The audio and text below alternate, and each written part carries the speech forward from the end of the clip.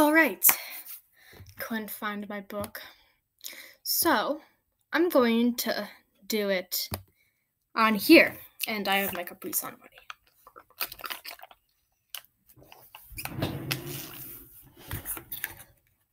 Time for dramatic.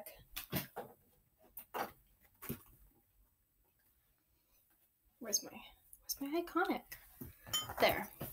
Now is the winter of our discontent made glorious summer by the sun of York, and all the clouds that lowered upon our house in the deep bosom of the ocean buried.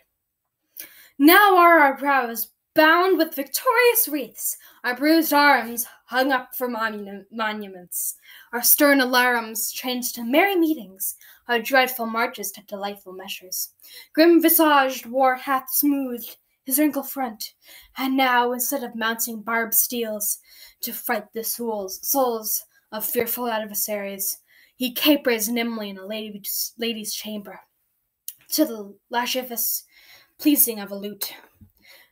But I, that I am not shaped for sportive tricks, nor made to court an amorous-looking glass, I that am rudely stamped, and want love's majesty, to strut before a wanton ambling nymph, I that am curtailed of this fair proportion, treated a feature by dissembling nature, deformed, unfinished, sent before my time into this breathing world scarce half made up, and that so lamely and unfashionable that dogs bark at me as I halt by them.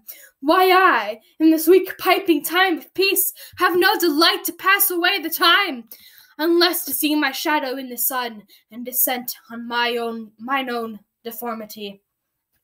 And therefore, since I cannot prove a lover, to entertain these fair, well-spoken days, I am determined to prove a villain, and hate the idle pleasures of these days. Plots have I laid, inductions dangerous, but drunk prophecies, libels, and dreams, to set my brother Clarence and the king in deadly hate the one against the other. And if King Edward be as true and just as I am subtle, false, and treacherous, this day should Clarence closely be mewed up about a prophecy which says that she of our Edward's heirs the murderer shall be. Dive thoughts down to my soul. Here Clarence comes. Hope you all enjoyed that. Might make the full scene, might just do random scenes.